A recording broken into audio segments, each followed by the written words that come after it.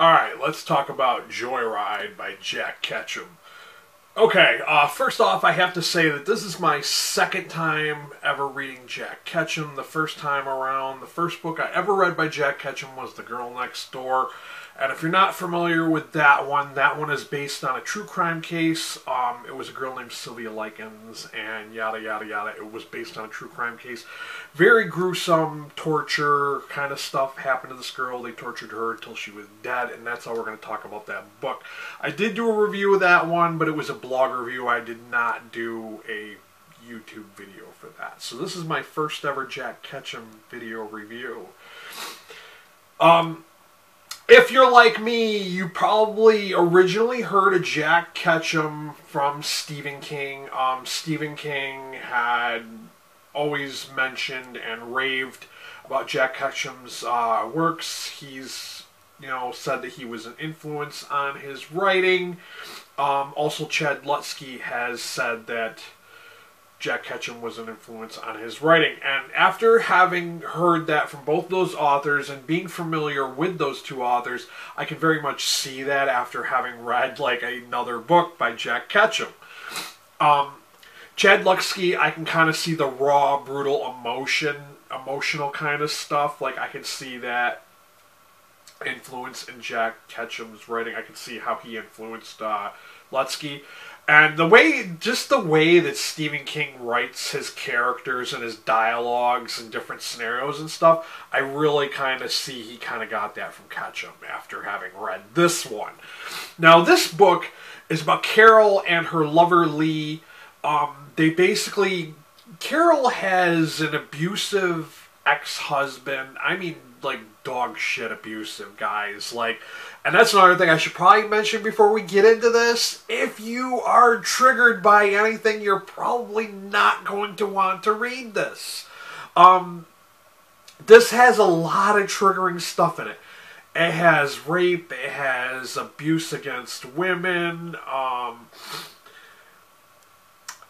there's just a lot of stuff going on in this book, and that's why I'm just gonna say, if you have triggers, you're probably not going to want to dip your toes into this book. You're not gonna want to check it out. Just leave it at that, because I don't want to spoil it for people who might want to read it. But if you are easily triggered, you're not going to want to read this. This is a very fast-paced book, by the way. Just like it says on the little blurb from Stephen King, it's such a quick, fast-paced read. It was under 300 pages. I think this was 243. My copy includes a bonus novella called Weed Species. We're not going to talk about that because I stopped reading this once I finished Joyride. So I will go back and read the novella, and then I will rate and review that later at a later time. But we're here for Joyride. And to go back to where I was before. Okay, so we got Carol and Lee. Lee is her new lover. And just dealing with her abusive ex-husband. The guy's still in the picture.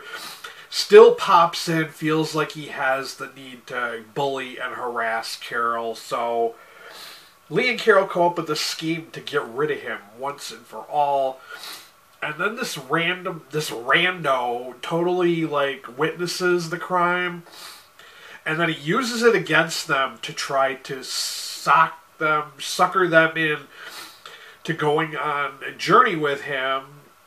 And it's basically his killing spree, and he wants them to witness it, and one thing leads to another. And I'm not gonna spoil it. I'm not gonna say what happens at the end. I'm not gonna spoil what happens along this journey. But, it was interesting. It's very fast-paced. Very short chapters, I gotta say. This probably could have been condensed into a much smaller book. So if you're thinking, oh yeah, look at the thing. It looks like it's going to be this big, bulky book, but it's not really. It's, it's a decent spacing and font and everything. But, yeah, it's definitely something you can read in a very short time because it's very fast-paced. The events happen relatively quickly. At the end of the book, for you people who are into writing, and if you're interested in writing processes, Jack Ketchum explains how he came up with the idea for Joyride and how he decided to write it. he explains how he plots his stories and stuff like that. And this is also based on 2 other true crime stories. I don't remember the names of the fellas, but I do remember this one of the stories. So yes, it does have that going for it. And I kind of wonder if he gets a lot of his ideas from like events that have happened, and he kind of like uses them as a starting point and kind of evolves it from there. I'm not really sure, but you know, hey. Okay, so with all that out of the way, another thing I kind of wanted to add was, like, I feel like at this point, having been this being my second book read by Jack Ketchum, I kind of get the feeling that Jack Ketchum loves to shock his readers. And I say this because there was one scene you come across. It's like probably like about halfway through the book, and there's this one scene, and it's like, really? Did you really need to add that? Because it was really fucked up, and it had to do with the one main character who's like kind of roped everybody along for this little trip. And it just made him seem even more fucked up, and it was just kind of, I felt like it was a very unnecessary scene. Like, I get it. We get that the main character is a fucked up individual. He's a fucking psychopath, and yeah, we got that from the events in the book, but you really didn't need to take it up another notch and over the fucking top, Jack Ketchum. You just did not need to do it. But it was there, it happened, and yes, it was awkward, and oh, it was so unnecessary. One of the things I do want to say, I already threw out there, if you have triggers, you're probably not going to want to read this, but let's talk about the people who would like to read this. If you are someone who is a fan of Stephen King, you've read a lot of Stephen King, and you want to dip your toes and find out what some of his influences are, you're going to want to check out Jack Ketchum. If you're someone who seeks out and maybe listens to true crime podcasts, you're going to want to check this out, because I feel like you're going to be in for a doozy with this one. You might even recognize the cases that are kind of like,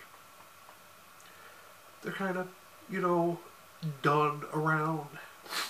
You might get something out of this.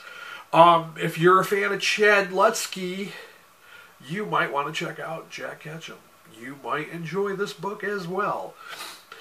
But yeah, guys, for all the hype of Jack Ketchum's works, and I did enjoy this. I mean, enjoy is such a weird thing to say with the events that happen in Jack Ketchum's books, so I don't know if enjoy is the right word, the right thing to say. Okay, I got something out of the reading experience. I gave this a 3 out of 5 star rating on Goodreads. Like I said, I felt like the one scene was just very unnecessary, way over the top. I get it, Jack Ketchum. You're trying to shock us, and you shocked us, and then you went a little too far. But yeah, you know, it is its own thing. It's its own animal. I can appreciate it for what it is. I can appreciate it, and yeah, like I said, it is what it is. In this day and age. Oh, and that's another thing I want to mention. Like, if you are a younger person, you may not, because this takes place in another time. It's a period piece, I'm going to say, because this takes place in the day when everybody smoked, so there's like ashtrays everywhere. It takes place in the days when you didn't have a trunk release, so if you got locked in a trunk, you're screwed. I mean, there's no way getting out. So, like, you got to think of that stuff. It is a period piece. The whole climate, social aspect of things, the way people were back then, it's all different than today. So I want to throw that out there if you happen to be, like, maybe a younger person in their 20s and you just don't know this stuff, you know? Like, but it is, yes, you have to remember that stuff when you're reading it, because you're going to come across some scenes, you're going to be like, oh, hold up, what's going on here? Why didn't they just do this? But yeah, like I said, it is what it is. I gave it a 3 out of 5 star rating on Goodreads. It is worth reading and picking up. I will read the novella in the back at some time. I don't know when I'm going to get to that, but I will. And for you folks in the US, I will have a link to Amazon down below if you want to check this out for yourself. I do appreciate any and all purchases made through my links because it does help support my channel. I'm so close to reaching 1,000 subscribers. But, you know, I gain some and then I lose some, and it's just this constant tug of war. Constant tug of war. I'm also going to throw out my coffee link if you don't mind buying me a coffee or two. Help support my channel that way. And if you got something from watching this video, by all means, hit that subscribe button, and while you're there, hit that notification bell so you know when I upload again. I don't upload every weekend like I used to. I used to be one of these people who would put out 2 to 3 videos every week, but I don't do that anymore. I kind of upload them when I have time, when I'm feeling motivated, so yeah. As fact of the matter is, things go, I'm not getting paid to do this. I'm making very little from the affiliate links and, you know, from donations, so it's not really very much. It's not enough for me to quit my job and do this full time, let's just say that. So this is all for fun. Don't take life too seriously, kids. Till next time, stay healthy and be good to each other.